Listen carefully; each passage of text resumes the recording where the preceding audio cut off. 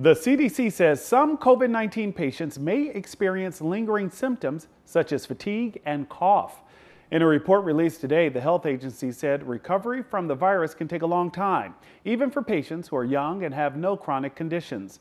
The CDC conducted a phone survey of symptomatic adults and found 35% of them had not returned to their usual state of health 2 or 3 weeks after testing positive.